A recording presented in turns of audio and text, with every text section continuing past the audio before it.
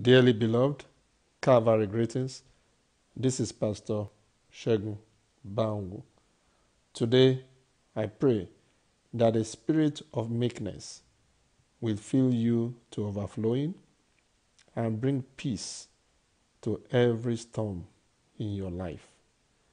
It is written in Matthew 11, verse 29, "Take my yoke upon you and learn of me, for I am meek and lowly in heart, and ye shall find rest unto your souls."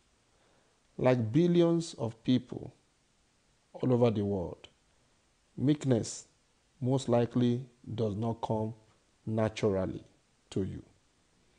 You love to make your views known and to stand your ground. Yielding to others, even when it will cost you nothing, is something you find hard to do.